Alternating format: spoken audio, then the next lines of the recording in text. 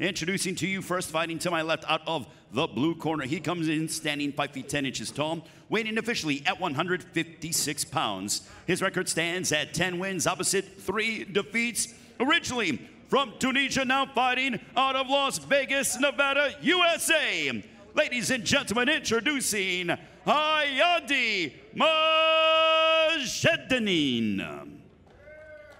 And across the cage, his opponent fighting out of the red corner. He comes in standing 5 feet 8 inches tall, weighing officially at 155 pounds. His record stands at 10 wins, opposite 2 defeats. Joining us from Makhachkala, Dagestan, Russia.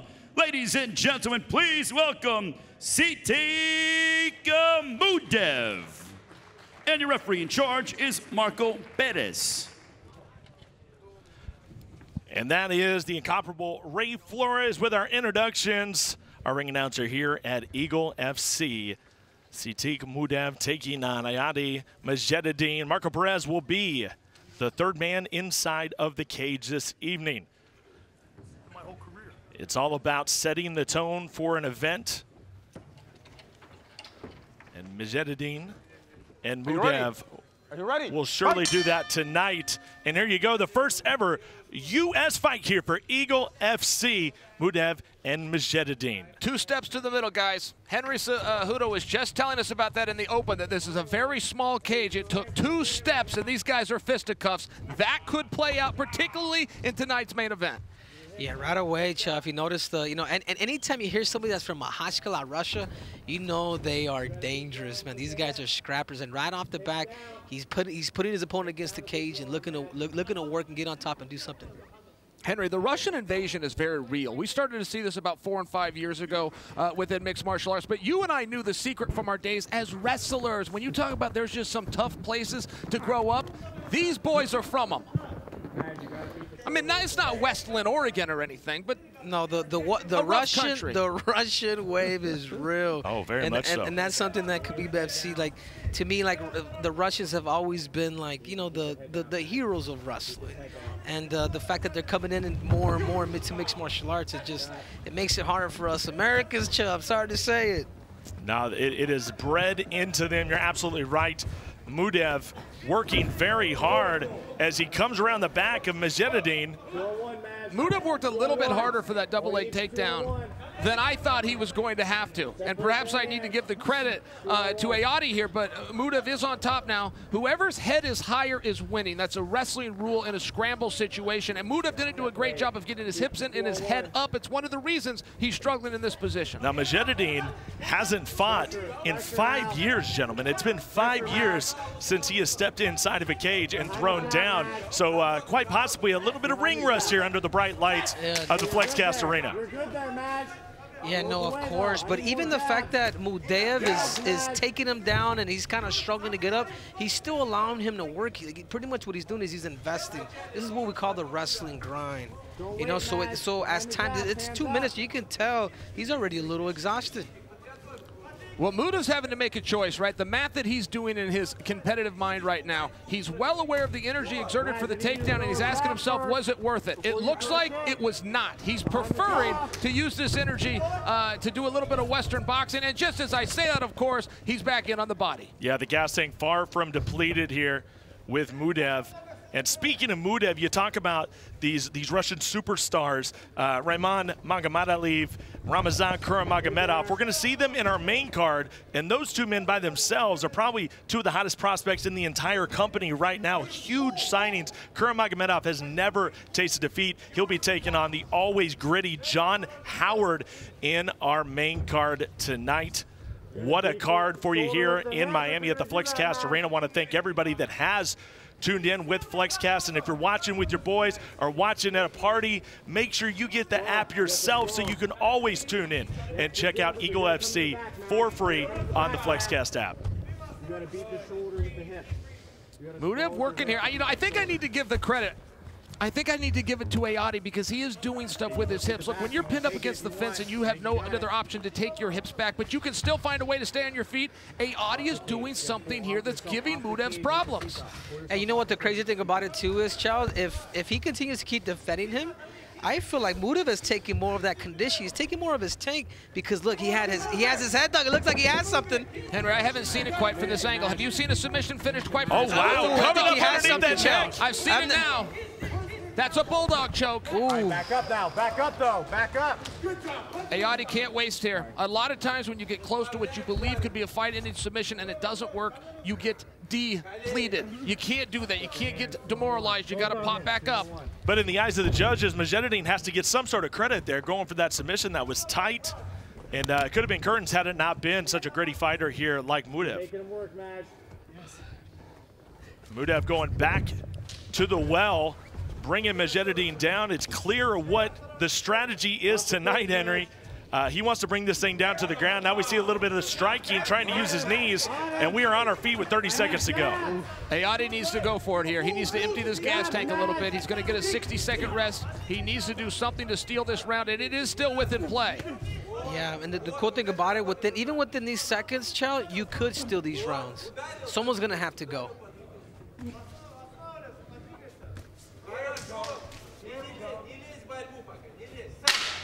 It has taken a toll on Sitik Muduev. This hard-nosed style, looking for takedowns. It has worn him out. You can already tell from his cadence that he is feeling the burn. How much did he deplete in round number 1? Most definitely, and Majdeddine was able to survive and get through that round. And you look at the open mouth breathing right now at your Chell. With what Muduev has, obviously we know these guys are training constantly on the mats. They definitely got gas tanks. But that being said, it just seems like it's been sapped for Muduev right now. Yeah, I'll tell you what, this round is going to be rinse and repeat. Okay, Muduev is going to trade hands. Once he sees the range, he's going to change elevation and go for a double. The reason I suggest that, and I will be right, you watch this play out, but Ayadi knows it too. Did he make those adjustments? Did his coaches tell him something in between rounds, something to look for, something he could see to not let Muduev get quite as deep on those hips? There's another good body shot by Muduev. Again, guys, no air balls. He's not missing out here. He reached out, he touched something. That's Clayton Hires 101. Yeah, I almost feel like Ayadi's going to have to be the person that has to adjust. And even if you're too tired and you haven't fought for X amount of years, at times you're going to have to start setting things up and pretty much going for broke because there's two more rounds left, and he's going to have to win this one decisively. Is it indeed rinse and repeat as Muduev looks for another takedown, a fighter that has fought almost exclusively in China for the most of his career. The majority of his career has been in China with WLF.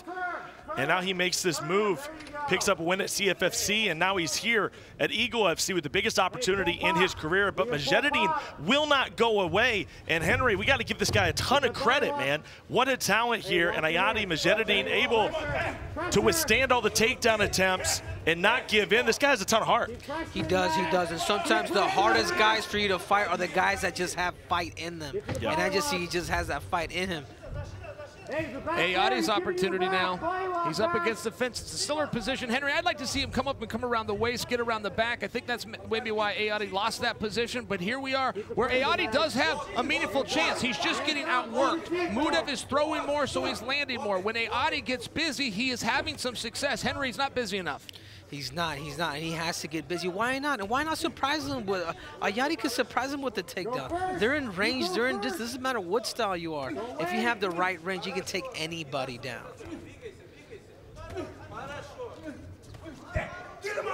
Big right hands from Muduev, now using his striking. Willing to stand and trade, but here comes Majdeddine, landed some money shots. Beautiful knee. Best shot of the fight. Wow, like I said, Uncle Chell. Oh, how the tables can turn, right, guys? Like I said, this is beautiful, man. Now I think he just needs to pretty much recover, win this round, and then turn it up in the third. That's right. I don't know what kind of energy Muduev is going to want to expend. He's doing math right now. He's going, okay, I'm up around. This one's halfway through. Where do I want to make this explosion, or do I want to just save it for the third? But those are the things, Henry, whether we like it or not, you and I can tell the truth. Those things go through your mind when you're in battle like this and fatigued. Well, then part of it too, Chow, is the fact that sometimes when you hurt somebody and you tend to take them down, they can recover. You can recover off your back, and that's something that Ayadi's got to be careful too, because if you can't put him away, put him away. right, Mudev's got his feet on the hips, which means he's thinking of pushing away. He's thinking of making an explosive motion and just pushing his opponent off to scramble up to his feet, but now he's closed his guard. That option's no longer there. Open it again. He's thinking of pushing. He's thinking of creating some space and trying to get to his feet. Ayadi's just scoring here. He's not trying to finish him. He's trying to score with the judges. Yeah, that's what you got to love about this sport, how things can turn that quickly. Mudev was in control for such a long time, for about a round and a half. Now Majdeddine is using that fatigue against him, looking strong and gaining momentum as he goes, and has that advantage standing. I think we've seen that now. And this position right here is tiring too, especially if he's trying to lift them, because there's a lot of back muscle and legs, and when you're underneath somebody, that's the worst thing that's the worst thing that will drain your gas tank. So be a big reversal here with a minute left. I don't know if Mudev's going to get it as long as Ayadi stays in the moment. If Ayadi thinks about submission in front of position, he could give this up. He needs to think about position first, stay on top. Nice recovery by Mudev, able just to get to his knees and try to get back on top. As now Majdeddine potentially feeling the burn, man. Both fighters have already been through a war in a matter of 9 minutes of action, and they're both feeling it here in our first fight at Eagle FC 44. Yeah, you talk about a fight, you talk about two dudes that have met their match. I mean, this is what we're watching right now. This is a very equal fight, and I'm excited because right now I have it 1-1. I don't know what you have it, Uncle Cho. I don't know what you have it, Stars, but I believe it's 1-1. It has to be, right? I fully agree with that. Yeah, we're one apiece. This third round's going to decide. I'll tell you what, Ayadi's a bit of a escape artist, guys. He's hard to hold down. I got to give him that. But Mudev looks like he is going to finish on a good note. And look at that, Sitik Muduev fighting back, showing a little energy, but I'm with you guys. I think we're all three in consensus. That was most definitely Majdeddin's round. Henry, I cannot quit thinking about something you said earlier during our open, Cejudo. You were talking about how small this cage is, and as we do look forward to the main event, guys, I can hear these punches. I can hear the punches literally that are landing. Imagine what's going to happen when those punches are being thrown by Hartanov and Sponge. Oh my God, and I'm the one that's going to be doing the post-fight interview. Imagine that. You better watch yourself in there, Cejudo. Third and final round. We got it one apiece, Mudev and Majdeddine. Cyrus Fees, Chael Sonnen, and Henry Cejudo here on commentary. We'll be hearing later from the great Felicia Spencer and Jennifer Sturger. Yeah, and this is what's cool about this, because right now they're 1-1, but it's really who is it that's going to be able to take up more of the time during the later rounds. So by the time that 2.5 mark hits, that's when you really have to. Oh, and there it is. Big right hand by Sitik Muduev, and that could change everything. And the momentum swings to Mudev. Wow, what a big right hand. Felicia Spencer has been in the corner of Mudev. Felicia, what are you hearing? Yeah, well, we're hearing the corner of Mudev is most happy when he is standing. Mudev's corner is most happy when he's standing. They want him to not engage over here. They want to just keep him punching from at a distance, coming in and out. Again, we saw what happened in the last round. He ended up on his back. He wasn't doing, showing his best on the ground. I totally agree with this corner. Keep it standing, punch from the outside. He's looking really good. He landed that huge shot just a moment ago. I'd like to see him continue to try to keep it standing. This is big, guys. This is big. What's Mudev got left? Ayadi's in the position, and he's not down. Just because he's been knocked down does not mean he's going to lose the round under MMA rules. He could get position and start mounting his own offense. We got to fight here, fellas. Oh, we got a lot of time to go here. It's going to feel like 30 minutes, 3.5 minutes left in our final round of our first bout here on Eagle FC 44, live and free on the FlexCast app. Coming around the back here is Majdeddine. Tough position to be in as Mudev is hanging on for dear life to the legs, not allowing Majdeddine to advance, Joe. Ayadi's doing everything right. I'd like to see him get his head a little bit higher and just shove those hips in to really force this position, but he's got a reversal of his own here. Ayadi's getting swept, but he's got a reversal of his own. He's doing a good job keeping pressure. He wants to get the lock down off of his clothing, get it down to the knees, get it down to the legs where it's going to slide, and he's doing everything right. This is what I don't get, though. I kind of get a little bummed out as a fighter, man. Sometimes I feel like you know, Ayadi's in great position, but he tends to put himself in these troubles where he puts himself in a position where he's able to get scrambled out. You know what I mean, Chill? Like, help me. How can I be so mad, Chill? He got greedy, champ. I saw it too. He was in good position. Every now and then you got to just slow things down, freeze this position, make the other guy work. But he opened the opportunity, and now we are back on their feet. But they're going for it. Oh, right up the middle. Ooh, big knee. Ayadi needs a couple more combinations. I'm seeing him touch, but if you can touch it once, you can touch it twice. If you can touch it twice, hit it 4 times. Yeah. Oh, these guys are gonna wake up. Oh man, as a fighter, Chill, waking up the next day is the worst. Look, if Ayadi can finish the fight in this or a similar position, he can win this round. He's going to need a little bit busier. And to remind you guys, or if anybody just tuned in, he was knocked down. It was the only knockdown of the fight, but it was in this round. This round is going to determine their victor. But you're right, Joe. If he can control at the end of this round, because he did get knocked down, but if he controls his last minute and 30, the fight could be his. That's how tight this fight is. Muduev and Majdeddine. Majdeddine continuing to slowly pick away at Sitik Muduev. Majdeddine has not fought in 5 years. Notice the left arm. If the left arm of Muduev comes inside and controls the leg, that's how he got the last reversal. It's how he will get this one. Ayadi needs to hide this left leg, and he's not doing a good job of it. All those punches are scoring, Chell.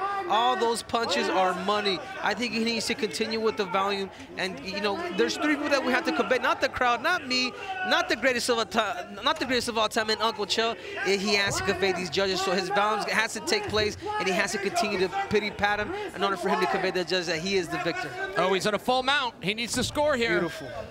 A little blood leaking out there of Sitik Muduev as Majdeddine, and the damage is all mounted up on the Russian star. And Majdeddine is in a beautiful position, gentlemen. And there's still a lot of time. 30 seconds is a long time. Yes, Ayadi has done enough. If he can just beat the clock at this point, Ayadi has done enough to come back. In my unlicensed opinion, he's done enough to make up for the knockdown to win the round. And fellas, the fight. I agree, Chell. I 100% agree.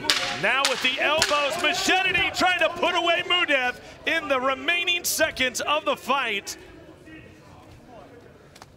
And this is where we will end our first bout of the US-based Eagle FC card. Eagle FC 44. Ladies and gentlemen, having gone the distance inside the Eagle FC steel, we go to the scorecards. All 3 judges scored the contest 29-28 for your winner by unanimous decision, Ayadi Majdeddine.